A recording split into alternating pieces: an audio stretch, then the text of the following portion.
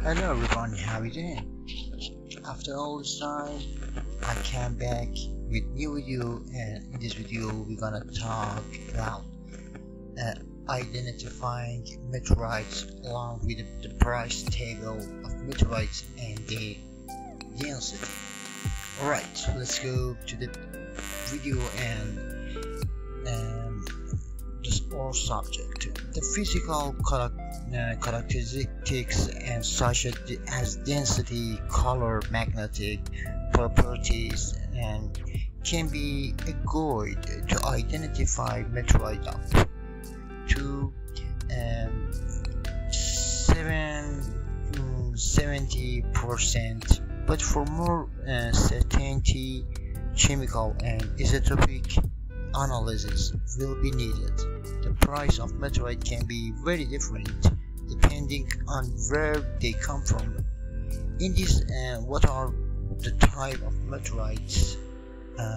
We will learn detection methods and what is the order of the density table of meteorite and how to determine their density. How was meteorite priced and valued? Where are their registration counters and property and laws located? So stay with the stone scientist to answer this question. First question: identifying original meteorites according to their physical characteristics. Physical methods are the first step in identification of the meteorites, and up to 17% of accurate and reliable result can be obtained by using them. Also, you can first know which stones cannot be meteorite in terms of appearance. Among the physical methods are: first one, magnetic property. Of meteorites are attracted to magnet, but it should 90% be noted that some terrestrial stones also stick to meteorite of the moon and Mars, and some like that. Magnet conductivities contain less than 1% iron, so the most precious stones are not picked up by a magnet. Remember that. And or other option and other test to fusion cross is second option is fusion cross, and I talked before about this method in my videos in this channel, but I need to repeat because the fusion cross that's a very important test. If the meteorite has just fallen, there is 0.5 to 1 millimeter molten crust on it. Sometimes the burnt crust cracks like leather and becomes dark in color. Most of the meteorites are light inside, but if it is the carbon, the inside color is the black and so dark. The molten crust on lunar meteorite is sometimes, and all the stones are eroded, and this effect may not be visible in them. In certain cases, the desert creates a crust called desert varnish on the rocks, which should not be confused with the molten crust or fusion crust. And another option, another test, and number 3 is porosity. However, meteorites generally do not have high porosity.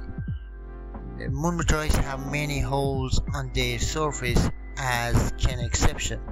If your rock has many holes, it is a volcanic rock and should be tested by other methods like sketch color test, which is the outline color of the most meteorites is white and colorless are pale, while similar terrestrial rocks such as hematite and magnetic have a red or brown outline.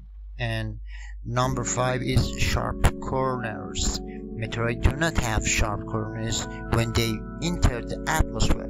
The sharp edges break or melt, and they have a shape like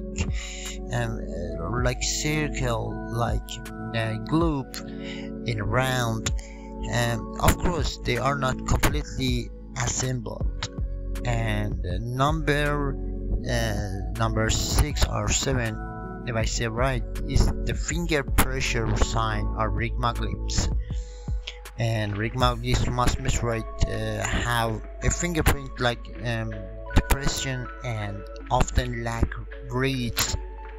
And the last option is weight and density. Meteorites are usually heavier and more compact than terrestrial rocks. Most celestial stones have a density of 3 methods of measuring the density of meteorites is like